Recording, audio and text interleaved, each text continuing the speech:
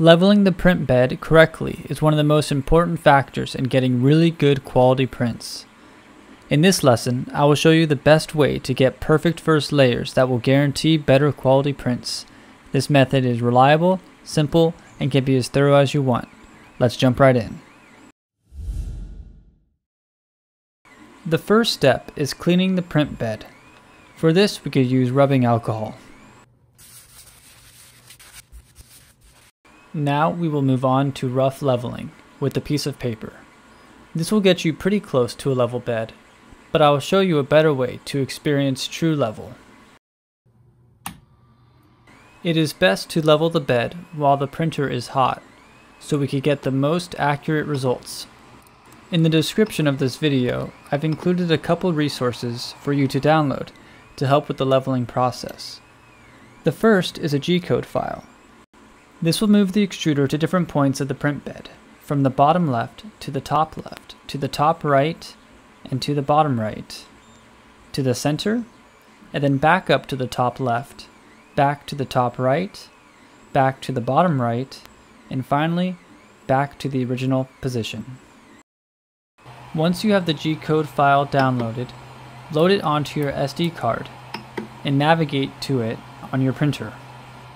This will start the bed leveling process. While the printer is moving to its first position, we'll need to get a piece of paper ready. We will use the piece of paper to determine how close the nozzle is to the print bed and adjust the print bed accordingly. We want there to be a good amount of friction between the paper and the nozzle, as shown. Press continue to move the extruder to the next position. We will continue this process on all 5 points of the print bed. Continue adjusting the knobs to raise or lower each corner of the print bed.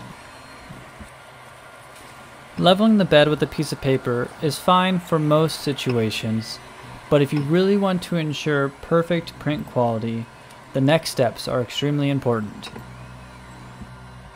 For fine-tuning and to experience true level, you could download the following resources from my website, 3dprinteracademy.com.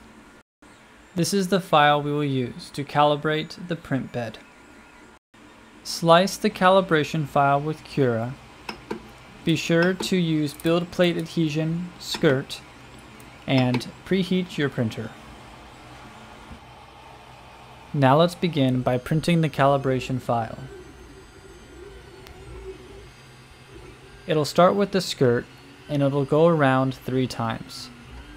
This is where you could test the adhesion of the filament to the build plate. If it's not adhering, turn the knob and raise the bed.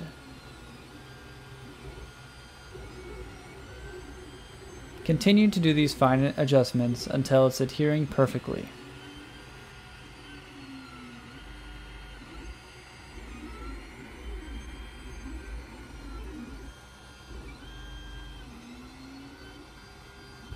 When it has finished printing the skirt, feel free to remove the filament from the bed. Next, it'll print the squares with the text on all 5 points of the build plate.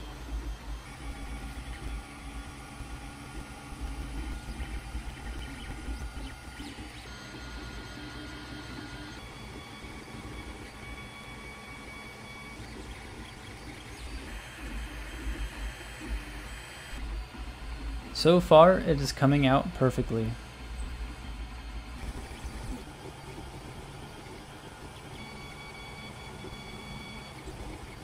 You could also adjust the height of the build plate during this portion of the print.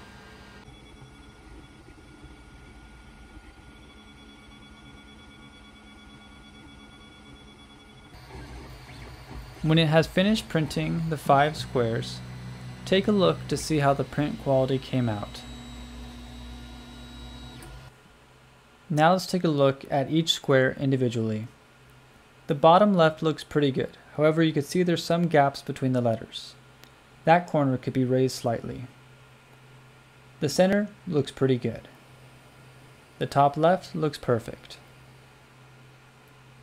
The top right could probably be raised just slightly.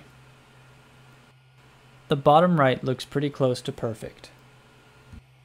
Now let's look at some examples of incorrect bed leveling. Here are 5 different examples. The bottom left. When your print looks like this, very faded and scratchy, it means the bed is too high. The top left corner looks perfect. The center is just a tad too low. You can see some gaps between the lines. The bigger the gaps, the more you could see the bed is too low.